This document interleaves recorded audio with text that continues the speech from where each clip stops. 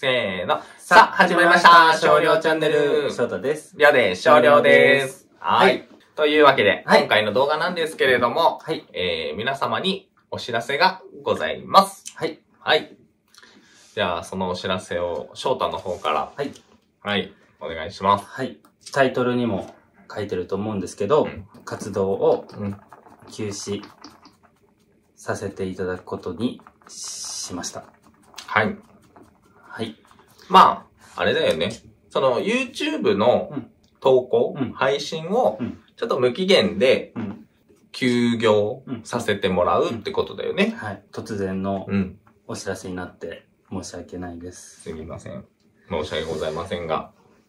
まあ、いろいろ話そうと思うので、ちょっと最後まで見てほしいんですけど、まあ、なぜこういうことになったかというとですね、まあ、正直、すべてをね、言いたくないというか、もやっとさせたいのね。理由は。で、まあ、ちょっと大まかに話すと、今からだいたい2年前、まあ、もうすぐ、3年ぐらいか。で、2020年頃ぐらいにちょっと、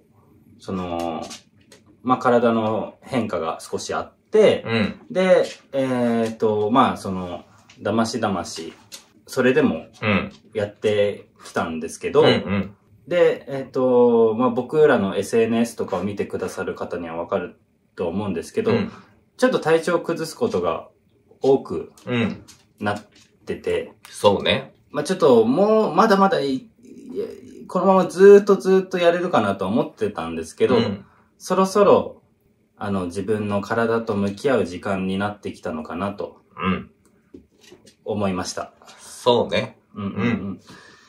で、まあ、どういうことがあってっていうか、なんか、それを言うと、まあ、心配かけちゃうなっていうのもあって、まあ、言ようが言わないが、多分心配はどちらにしろかけちゃうと思うんだけど、確かに、まあ。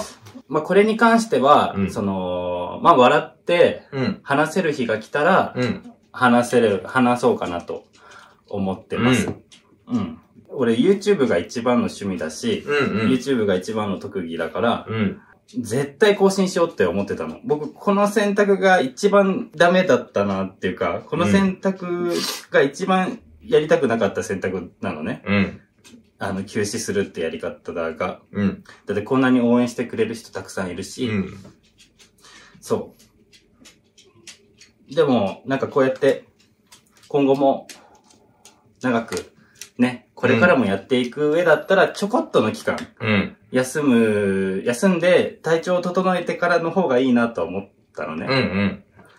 そう。なので、まあ、今後を見据えた上で、今回休止することにしました。はい。まあ、その間にね、休むのが一番怖いと思ってて、なんか忘れされないかなとか、ああいう人たちいたなとか、そういう風になんか過去の人になるのが怖いなって思ってて、で、だから僕はこのチャンネルをね、守っていくと同時に、今応援してくれる人たちも、ぜひ、おこがましいんですけども、守っててほしい。見守っててね。風化されたくないのね。もう終わりになってほしくなくて。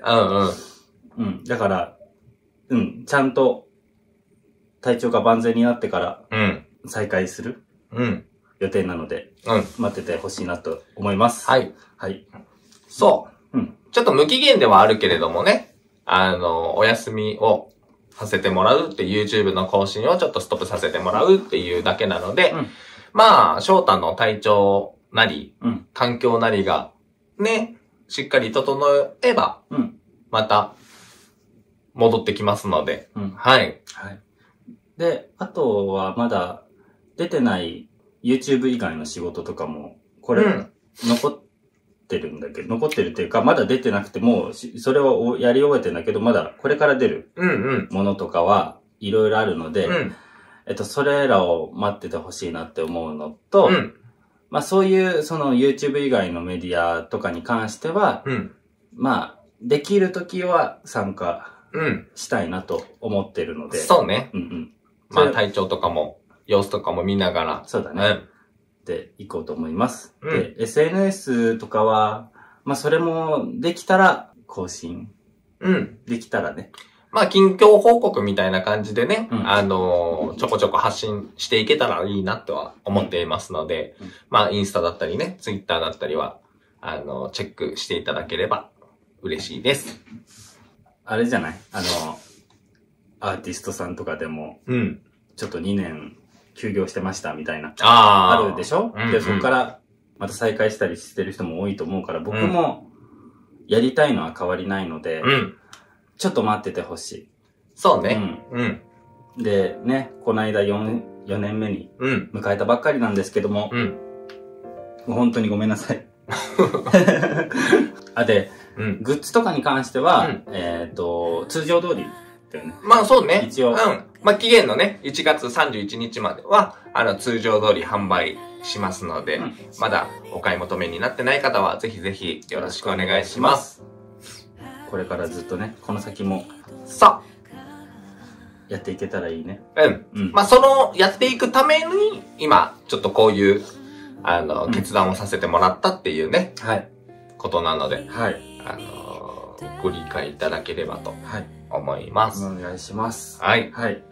僕、ここが、ちゃんと帰ってこれる場所でありたいと思ってるので、それまで皆さん、よろしくお願いします。よろしくお願いします。待っててください。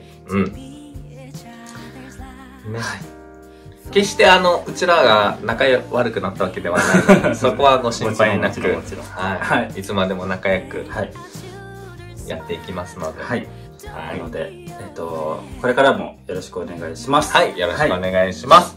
じゃあ、また。では、なんて言えばいいの？